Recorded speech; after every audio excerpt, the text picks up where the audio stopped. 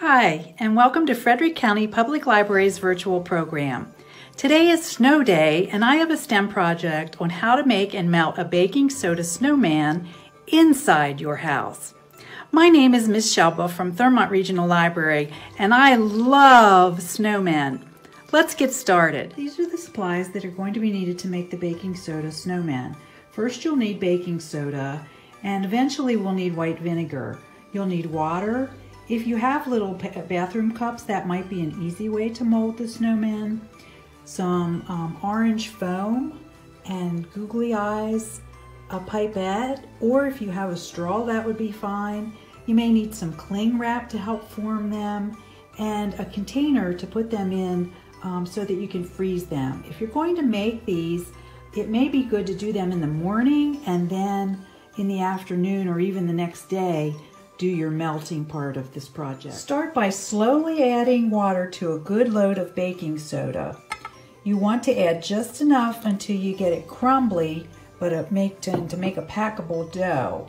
It shouldn't be runny or soupy. You will have to see how crumbly you need it. I had about 3 cups of baking soda, and I've just barely used a little over a half a cup of water.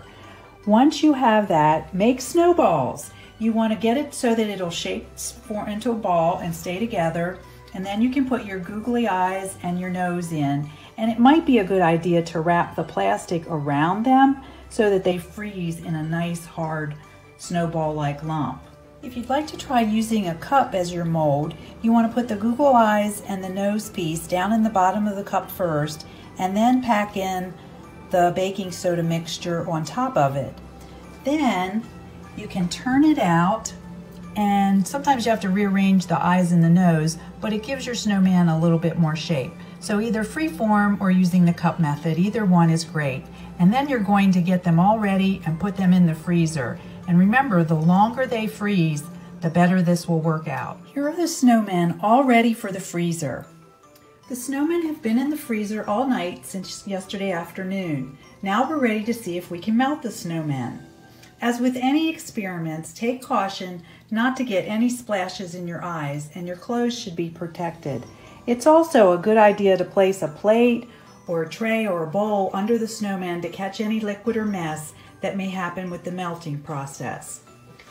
If you have a dropper, you may use a dropper and just squeeze to get the liquid to come up into the dropper, or if you have a straw, you can use a straw and be sure to place your finger over the end of the straw when you put it in, and that will create a suction that you can actually take a little bit of liquid in your straw. So let's see what happens. Let's try the blue bowl first with the straw. Oh gee, maybe my straw's not going to work so good. Well, let's try the dropper. Okay, so here we go. You could count the drops that you put on your snowman.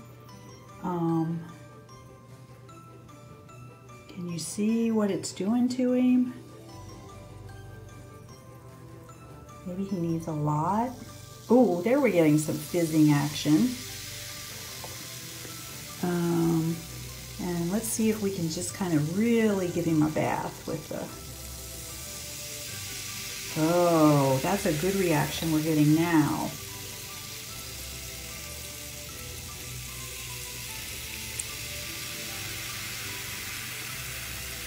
As we begin to place the vinegar on the snowman, what do you see happening? The mixture quickly foams and bubbles up with carbon dioxide gas. The science behind this is that baking soda and vinegar react chemically because one is a base and one is an acid. Baking soda is a base, and it's a basic compound called sodium bicarbonate, and vinegar is a diluted or watered down solution that contains acetic acid. Oh, we lost an eye, or it slid. The baking soda and vinegar reaction is actually 2 separate reactions.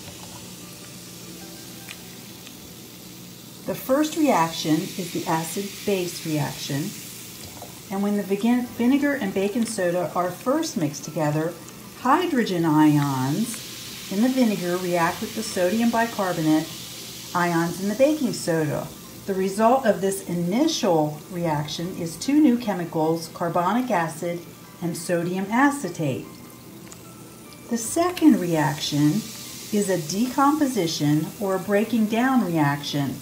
The carbonic acid formed as a result of the first reaction immediately begins to decompose into water and carbon dioxide gas. Just like carbon dioxide bubbles in a soda or carbonated drink, the carbon dioxide that formed as the carbonic acid decomposed rises to the top of the mixture, and this creates the bubbles and foam you see when the baking soda and vinegar mix.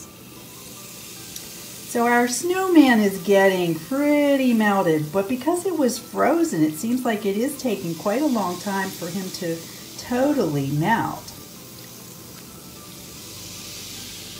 And we can try this one. It's pretty cool that such a fun experiment can help us learn about chemical reactions. So I hope you try this at home and have a lot of fun with it. It's really kind of a neat thing to do, and it's actually fun to play with the baking soda and water mixture because they are kind of like cold snowballs. And then you get to use the vinegar the next day and see what happens. So thanks for joining me today. It was super fun. Have a great day.